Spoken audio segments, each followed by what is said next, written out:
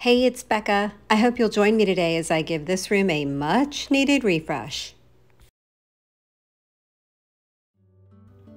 Welcome to our dining room, also known as one of the most neglected rooms in our home. And I say that because we never, ever eaten here. Okay, sure, it has served as the kids' table a few times over the years, but other than that, it just sits here empty. And while I do need to change that, the first thing I want to change is how it looks. Nothing major, just a little bit of a refresh. Having said that, I've taken away the accessories and chairs and I'm ready to get started. Any guesses as to what I'm about to do? Before I show you, I did want to chat about this room for a minute in case you're new here.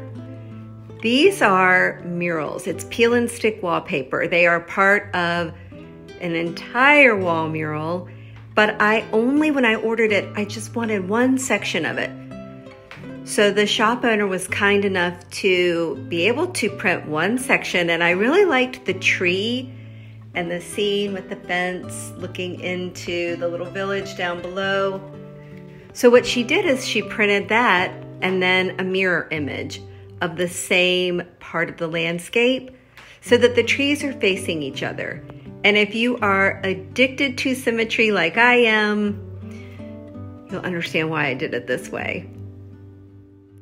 As for the chandelier, we bought this a few years ago, and I'm gonna link it below. If you are looking for a large crystal chandelier, you will wanna take a look at this one. The price is so affordable, and you would not believe how pretty it sparkles when the light hits it during the day or even when we have the lights on in the evening. And then we have this table here. It's been here for many years. My sister gave it to me. And then down below, I have layered rugs. Starting with, this is actually an indoor-outdoor rug. I will link this one or something similar down below. And then the faux hide rug. I love to layer rugs. I think it just adds a lot of fun interest and it really anchors your space. And then over on this wall, we have the buffet. It used to have a hutch on top, but we sold it many years ago, just keeping the bottom half. Have the wall shelf, peg rack, and then the wall lights, which you can hardwire them if you want to, but I snipped off the wires and just added battery operated tea lights when I want that little bit of ambiance. All right, back to the project. I will say it involves the walls below the chair rail. And as a side note, we added the picture frame boxes about a year, I think, after we moved in. It was before I really delved into DIY, so I did not make these. We purchased them just like this from Lowe's. And I will say they were not really expensive. I will link these below for you as well, in case you have been wanting to do the same. And now back to my little project. Surprise, surprise, I'm gonna paint. Before I get started, I just wanted to share two of my favorite products to work with when I'm painting. If I don't need a larger regular size roller, this is my favorite. It's a 4-inch, and this is the foam roller. I really prefer this one. As for a brush, this is my favorite brush. It's an angled brush or sash brush, and I like that it has the short rubber handle. It's really comfortable and easy to work with.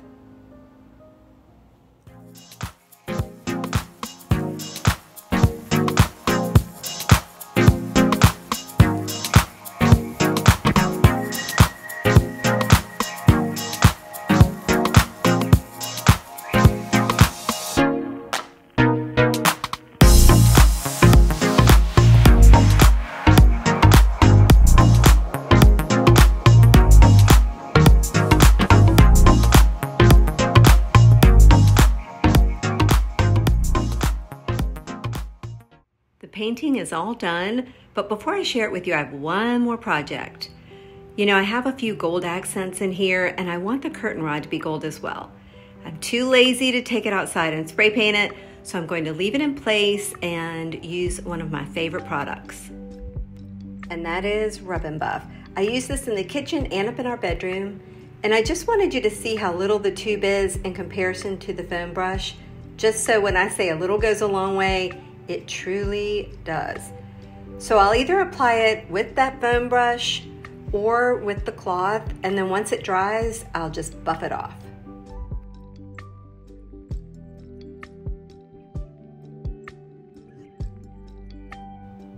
This really is a quick and easy project, I promise. And just look at the difference. Here is the before. And here is the after. Although it is so cloudy outside that even with the light on in here, you can barely tell I painted it. But I promise I did. You saw how gold the finials looked in that last clip. Start to finish, this was about 15 minutes. I just used a foam brush to apply it and then wiped it off with a rag. I was going for an imperfect weathered look. So hopefully I achieved that, but I really like how it ties up with the wall lights, the gold mirror, and the gold handles on the furniture. Back to the wall color. Here's where we started. And thanks to Sherwin-Williams Retreat, here's what it looks like now. I went with Retreat for a couple of reasons, but the murals were really the inspiration for it because we have the green in the trees and then in the landscape down below, the rolling hills. I wanted to continue the green from those hills down below, so it almost looks like it's part of the landscape. The other reason I went with the Retreat in here is because I recently used it in the kitchen on the island and the doors, and then on the fireplace in the family room. So having it in all three rooms, I feel like it just flows and ties everything together.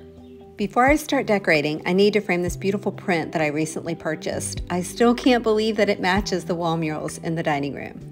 All I'm doing is taping it to the mat of one of my go-to picture frames, adding the backing, securing it, and then voila, a budget-friendly and fabulous new piece of artwork.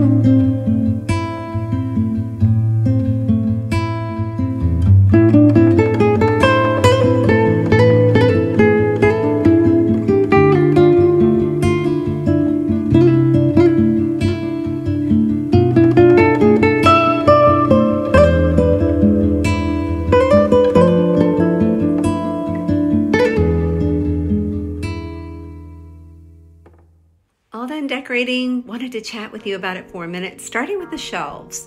Now, because I have the murals behind them, I don't want them to be too visually heavy. So I try to keep my pieces to a minimum, although sometimes that doesn't always work. Just brought in pictures, a bowl, a little bit of greenery, and glass right in the middle since you can see right through it. Down below on the sideboard, just 2 lamps and a little bit of faux greenery.